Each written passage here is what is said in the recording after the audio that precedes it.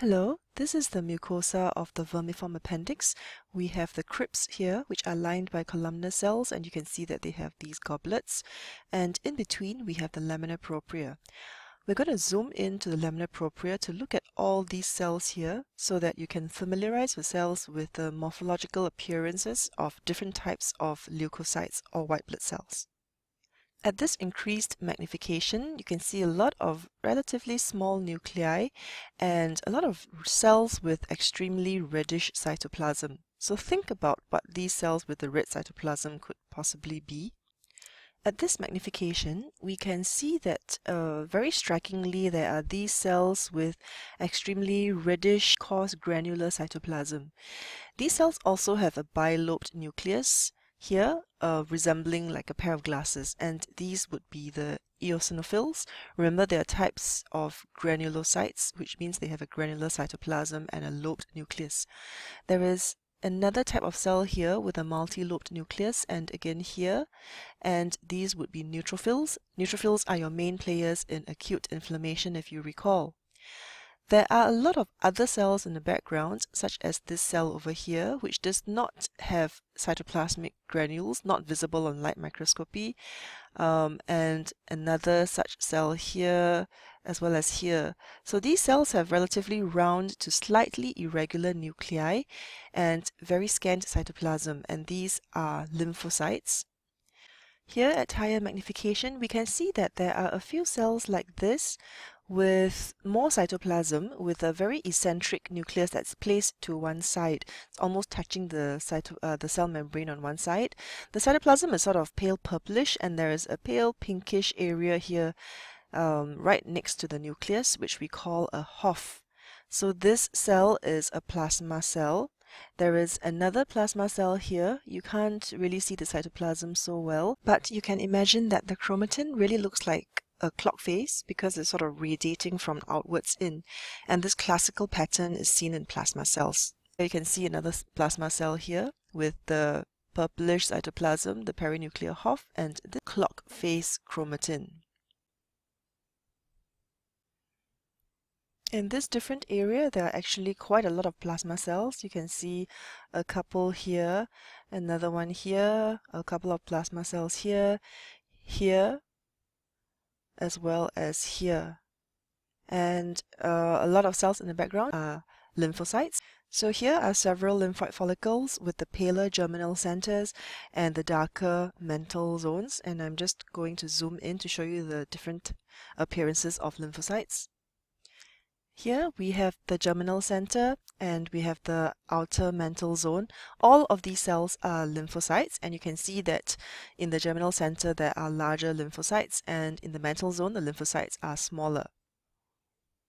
So here on this lower half is the germinal center, and on this upper half is the mental zone, and you can recognize the lymphocytes as being quite small with brown to slightly irregular nuclei, hardly any cytoplasm at all, and no visible cytoplasmic granules.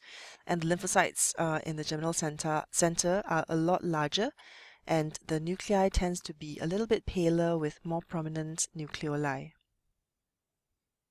So back to low power, this is actually a case of acute appendicitis, and I'm going to show you the wall of the appendix. Typically in acute appendicitis, the wall is infiltrated by acute inflammatory cells, which principally comprise neutrophils.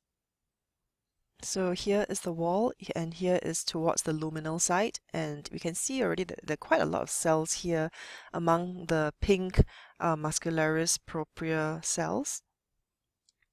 At this power, we can actually appreciate that many of the cells have multi-lobed nuclei, and we also see occasional bright red spots, which are likely to represent eosinophils.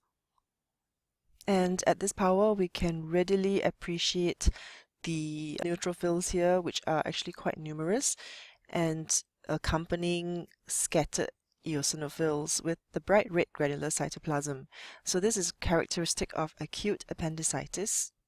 And these neutrophils originally, of course, came from the bloodstream through the process of margination, adherence, transmigration, and chemotaxis coming into the area of injury so that they can phagocytose the injurious agent such as bacterial organisms.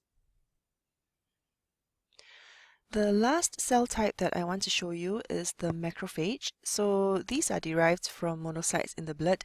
When they exit the bloodstream and get into tissues, they are called macrophages. And these cells are often quite large here. There's actually numerous macrophages all over the place here. This happens to be a brain infarct. And they are eating up material which comprises a lot of fatty material, lipid from myelin sheaths. So these are macrophages. They are usually large cells. You can compare them in size to the red blood cells here in the background. They have low nuclear cytoplasmic ratios and abundant cytoplasm. Sometimes the nucleus can be a little bit bean-shaped. That's not so obvious in this particular case, but occasionally you can see an elongated, slightly bean-shaped nucleus and abundant cytoplasm. Here is another example of macrophages in action. This is taken from a lymph node infected with TB, tuberculosis, and what happens is that the macrophage's main function, again similar to the neutrophil, is that of phagocytosis. So it tries to eat up dead cells as well as offending organisms, and sometimes when they're not able to get rid of them, they coalesce and form these multinucleated giant cells. You can actually see that some of the nuclei are quite elongated. So this is a multinucleated giant cell composed of macrophages. And if you look around, you can see a lot of collections of individual macrophages here. And when these activated or epithelioid macrophages aggregate together to form a collection, this is known as a granuloma. And this is often seen in chronic inflammation, particularly in some conditions like infections such as tuberculosis.